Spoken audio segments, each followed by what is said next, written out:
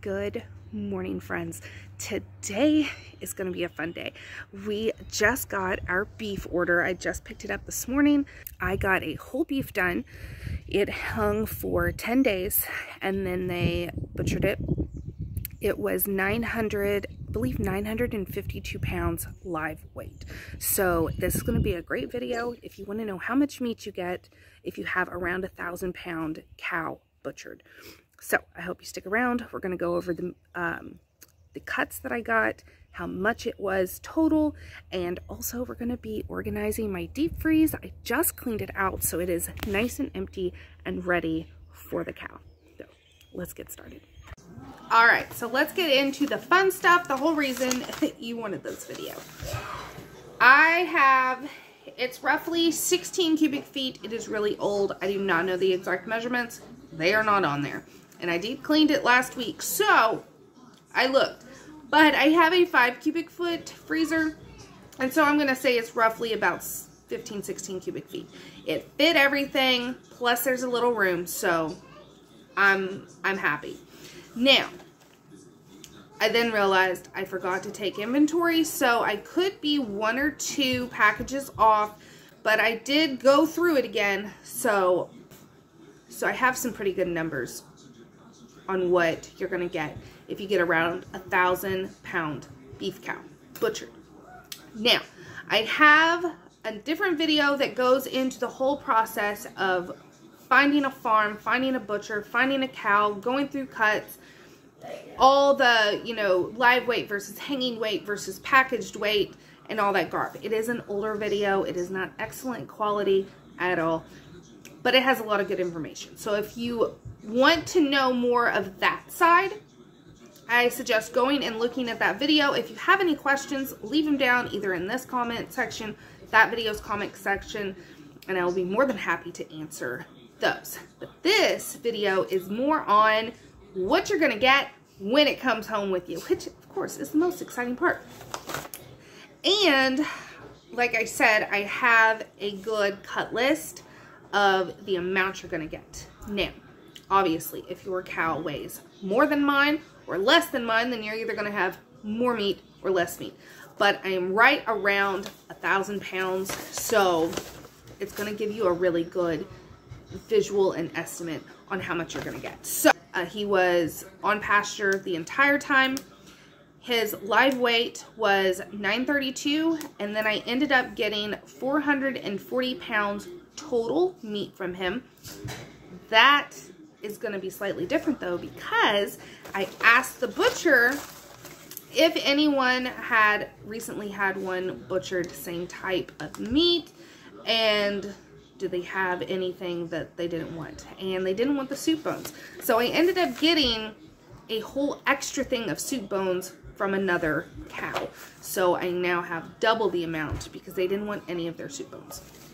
So for my amount, so for my cow and the amount of meat I got, every piece averages $4.65 a pound, which you can't even find the off-brand 70-30 whatever hamburger for $4.65 a pound right now in the store. So I have top quality pasture raised from a local farm, and everything from my porterhouse steaks, my short ribs, my roast, my brisket, my hamburger, all averages to $4.65 a pound. So if that doesn't get you wanting to buy a quarter, eighth, half whole beef, of course, the more you buy, which I go in that in the other video, the more you buy, the cheaper it's going to be.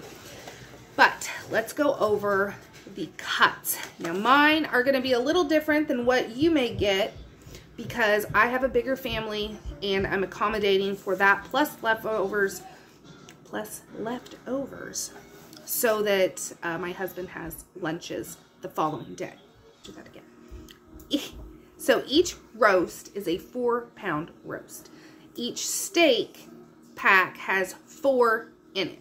So if I have 5 T-bone steaks packs. So there's 4 in each of those packs. So I have 20 steaks. I had my brisket cut up so that it was in more manageable pieces because I want to do a couple different things with it.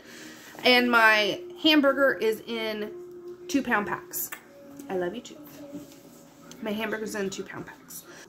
The first thing I got was the leaf fat, and that, oh, I highly recommend. I have videos on how to render your own beef tallow, not just from leaf fat, but also other fat if they give you that as well, or if you have a brisket and you trim the fat cap off of that before you bake it, you can render your own tallow from that. However, the leaf fat is going to give you the most odorless and whitest tallow versus the other fat. Not that that matters. It's all going to be absolutely delicious. Tallow makes the best lotion. I'm pretty sure I have a video on that. And it also makes the best fried chicken, the best pie crust. It is amazing. I absolutely love having it on my shelf. And like I said, I have videos on how to do it, how to use it. Look it up. It's awesome. I'll try to leave a couple of them linked up here. So I got that. Got the flank steak, the skirt steak, which they cut that into 2 pieces, the hanger steak. I got the oxtail, which, guys, if you have never made oxtail stew, you need to. If I don't have a video, I will make one just to show you how delicious this stuff is. It is so good. You can, of course, use the oxtail for soup bones to make beef bone broth. However, don't make stew. It's so good. So good.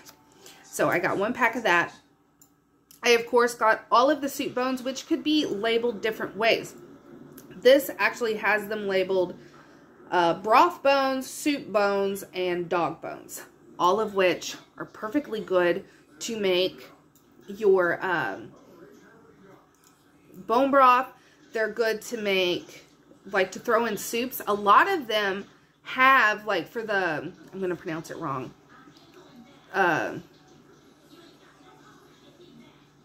shanks, bone shanks for, like, osobuco. I know I pronounced that wrong.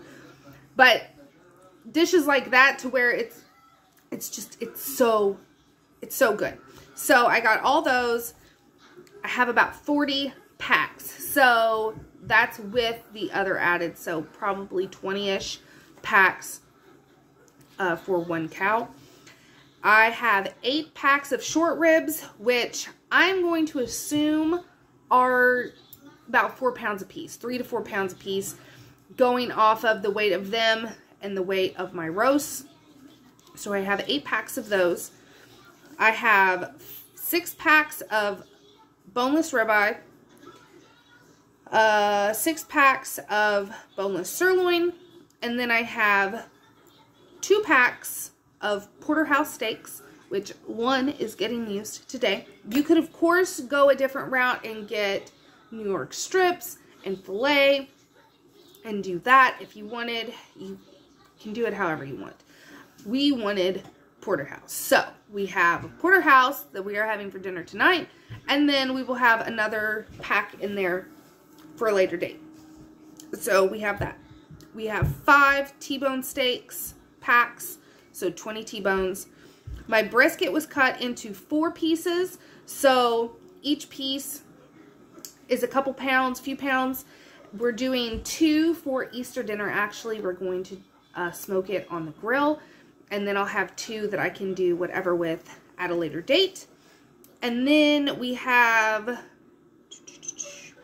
4 arm roasts, 8 chuck roasts, 2 sirloin tip roasts, 2 rolled rump roasts, which I'm going to try to make my own roast beef.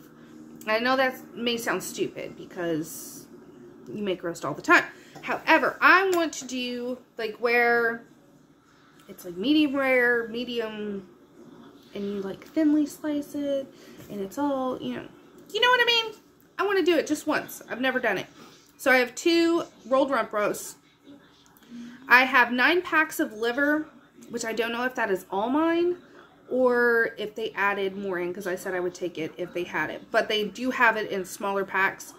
So I have 9 packs of liver. They cut the heart So I have 2 packs of heart, 1 tongue, which again, trying really hard to use everything. And I heard, like, my husband and I both want to try the heart and the tongue because we hear it's like a delicacy. I just got to get past the fact that I have to peel a tongue. It's okay. We'll do it together. And as for the liver, I'm actually going to cut those into capsules so we can take liver capsules. And I will bring you along for that as well. You can always get dried liver capsules to take for supplements, multivitamin. But I have liver right there, and that's all it is. It's dried liver capsules. So I'm going to do like raw dried liver capsules. So I'm going to make capsules out of that liver soon. And then for our ground beef, I have 66. This is roughly because I couldn't get all the way down into the bottom, but 66 2-pound packs of hamburger. So that is a lot of hamburger, and I guarantee there's more in there than that. Okay.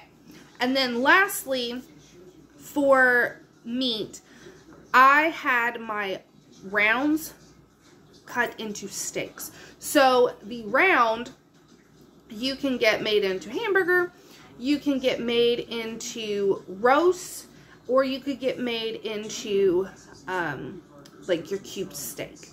That is what the round is used for. Mainly is for cube steak.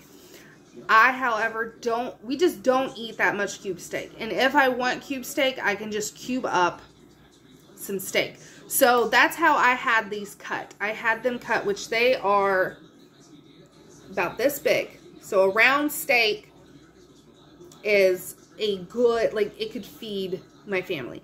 So we got 10 round steaks, and there is 1 steak in each pack. So I have 10 round steaks, and those are going to be used for, again, if I want cube steak, I will make it into cube steak. If I want it as a roast, I'll throw a couple in a crock pot and let it be a roast.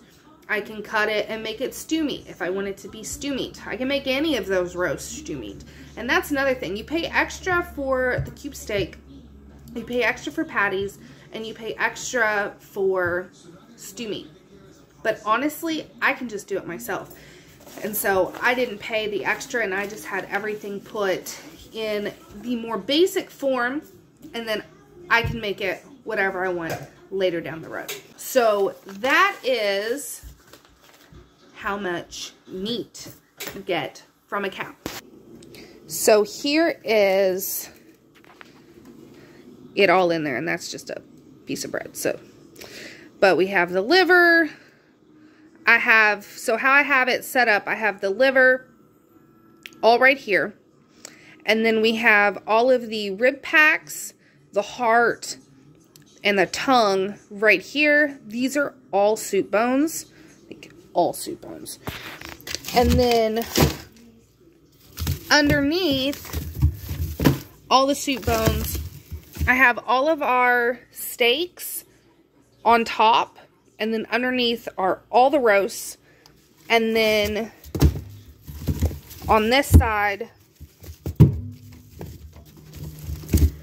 is all the hamburger, and it's just stacked right like this. And then under here is all of the round steaks and the like flank steak and skirt steak and stuff like that, the oxtail, so that I know exactly where it is. So I really hope that this video helps you. When I first started wanting to buy my own meat, I wanted to know how much I was getting.